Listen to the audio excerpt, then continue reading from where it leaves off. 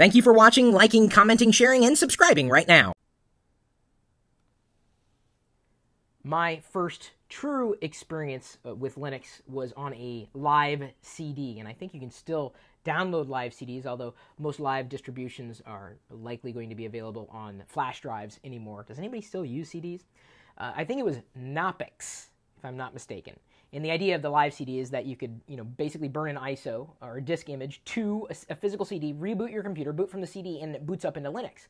Doesn't touch the hard drive, didn't even really see the hard drive, and you were inside Linux without really having to install anything. And these live distributions became very popular. In fact, I wouldn't be surprised if they were still popular. Now it's pretty easy to install Linux on your own, outright as the default operating system, or potentially running Linux inside a virtual machine, whether you're using VMware, Parallels. I have coupons for either one of those.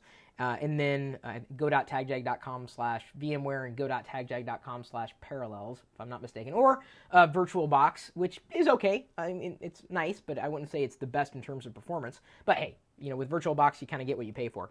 The idea, though, behind Linux, and very appreciative that it exists, even though I'm not someone who uses Linux on a regular basis. I have a great amount of respect for those who do. Linux is, certainly not just an alternative. It is a viable platform for you to do things that you would do in just about any operating system.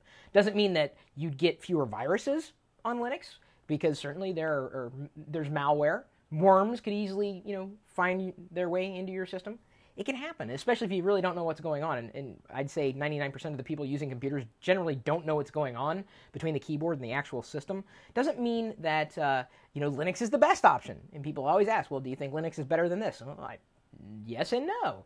If you're asking what's the most affordable operating system, well, in terms of money out of your pocket, a Linux distribution may do well for you. But then again, you have to remember total cost of ownership.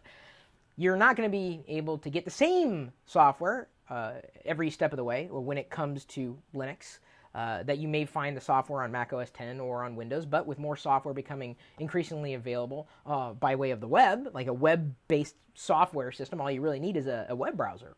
So, more people are certainly considering Linux as their operating system. And we've been publishing information about Linux on lockergnome.com for a number of years.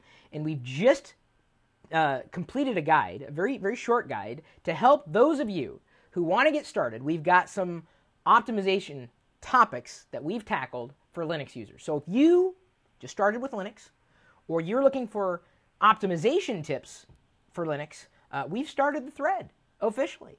It's more than just installing the operating system. You want to tweak. You want to make sure it's doing what you want it to do, and it's doing it well. I mean, there's always going to be room for more optimization. I've optimized Mac OS X, I've optimized Windows, and now, thanks to the help of Eddie Ringel, one of our authors on lockergnome.com, I can optimize my Linux installs. Chris, you are wrong. Install Wine on Mac to use Windows programs.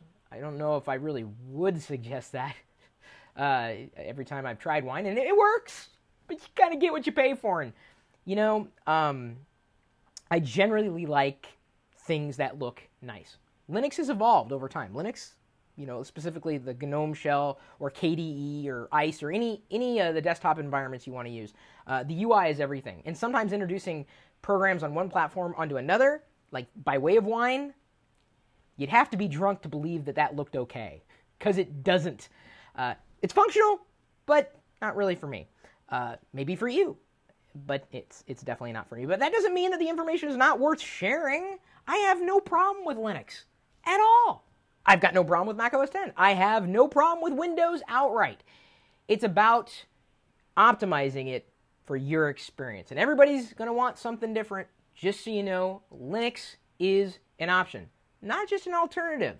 It's a viable option. I just wanted to put that out there. If you have any other suggestions for optimization tips, we'll have the comment thread open on that blog post. I'm sure you're going to post them on YouTube, but hopefully other people will see them and be able to take advantage of them. Hence, kind of keeping things on track with comments on a blog post. Things can be somewhat organized. You can vote up and down and see which is the more popular optimization tip. You may have something that we didn't cover about Linux, but certainly if you were considering it, or if you've been running it for a while, you may have missed a tip or two. unless you think you're totally elite and you know everything about everything. There is a way to install Linux from within Windows. Indeed, Tobias, and I met Tobias when I was in Germany last year for CeBIT, keynoting that conference. There are ways. We've actually written articles about those as well. And if you're not aware that Locker Room has been publishing content since 1996 about Windows, Mac OS X, Linux, Android, iOS, I don't know what you're waiting for. You should subscribe to the newsletter. It's really easy to do, and it's free. We've covered this information long before you probably knew it even existed. Just going to brag about that. Been doing it for quite a while. So if you're looking for that, you know where to go, lockergnome.com.